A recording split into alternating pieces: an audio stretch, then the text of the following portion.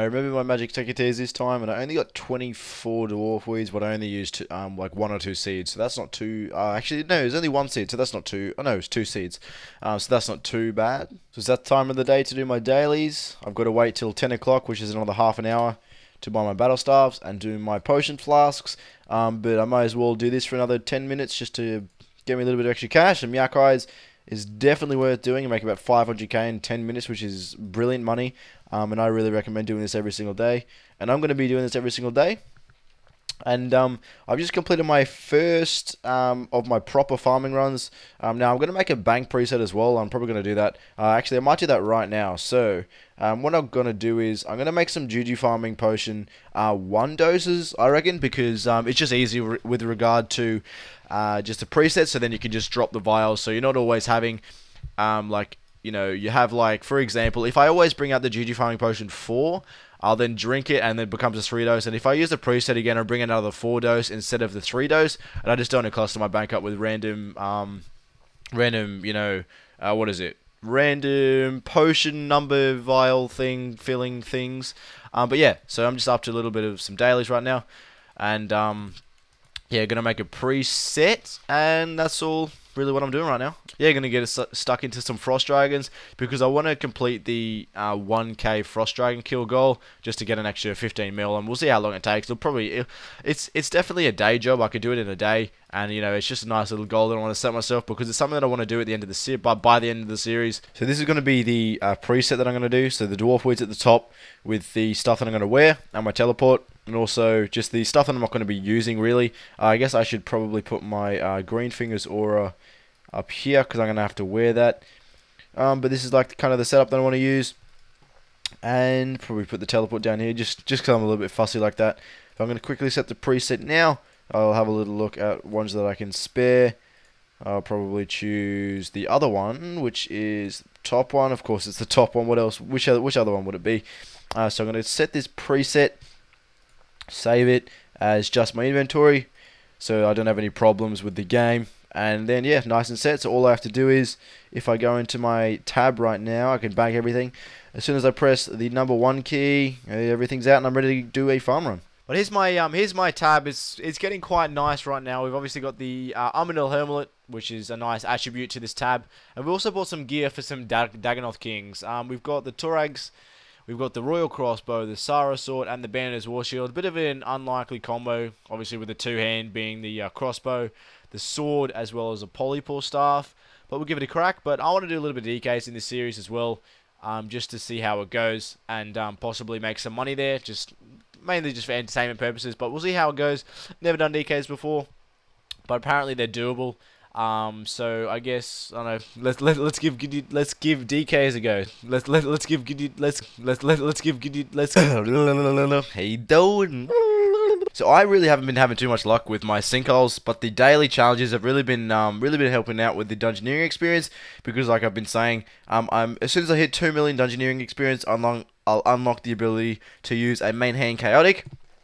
And I think I'm going to be unlocking this staff to begin with, and then, you know, if I continue doing dungeoneering, I may end up with like crossbows or something like that. But let me know in the comments which you guys think would be better. But I really think the staff would be the best one because it's so OP, and you know, it'd be nice just to have the chaotic staff to run around the game with and do some Dagonoth Kings and stuff like that. That's what I'm doing right now. And I really haven't been having too much luck with my sinkholes, like I just said. And it just goes to show, like, if you do them every single day, like, some days I've been getting just dungeoneering tokens, and I've still got 1.2 mil dungeoneering XP, and I haven't even done my sinkholes today. And this series has only been going for like a week or so. I'm not quite sure how many days it's been going for, but it really just goes to show, you know, how much dungeoneering experience from sinkholes and the dungeoneering challenge you can do, well, you can get. Oh, yes, never mind. That worked out quite nicely. Do I have a... No, I don't. So I'm going to skip this turn. End up with a large lamp. I'm pretty sure the last clip I said I get really, really unlucky when it comes to getting sinkholes rewards. But I just got a huge lamp and a large lamp back to back, so I guess I should really stop complaining.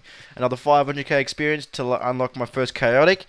So that's another couple of, maybe, I'd say about 2 days until I get that. And I've also currently got 40k toggle. Going to go get another 8k today, and I'll also be able to get the toggle Zering tomorrow. So that's 2 things I'll be getting. No, not was yeah. I'll get the toggle Zering tomorrow, and probably the chaotic the day after.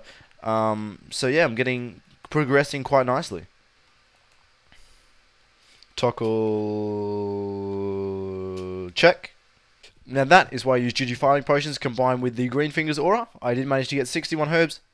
And that's a total profit of around, so what's that, 65, 650. I spent 325k on seeds, and then I also managed to pick up 775k worth of herbs. That's like 400k average profit, which isn't too bad for 5 minutes of work. Okay, so I've just bought enough supplies for 20 overloads. So I've got about 25 super attacks, 20 Avantos, or Avantos, whatever you want to call them, super strength, dwarf weeds, and super defense with Lantidime. I can't even pronounce this. I've already made some extreme magics and extreme rangings prior to the series, and I just bought 20 torsos just for that. So I'm just going to quickly put these together, make 20 of each, extreme attack, strength, and defense, and then I'm going to put them all as overloads. And I've got my first 20 overloads, so I can use them at bossing, either DKs or God Wars. So let's get cracking with that. There we are. The first 18 overloads of the series has been complete. So that's 13 4 doses and a 2 dose and 4 vials. So that's always nice. Some overloads which I can use with some bosses and things like that. But I'm going to need to invest some more money on some more overloads, because 13 really isn't that much at all, is it? So yeah, some very, very nice accomplishment. So this is going to be our second investment of the series. It's going to be a Banner's chest plate. See if I can buy it for 9 mil. I'm pretty sure it's on the rise. Oh, never mind.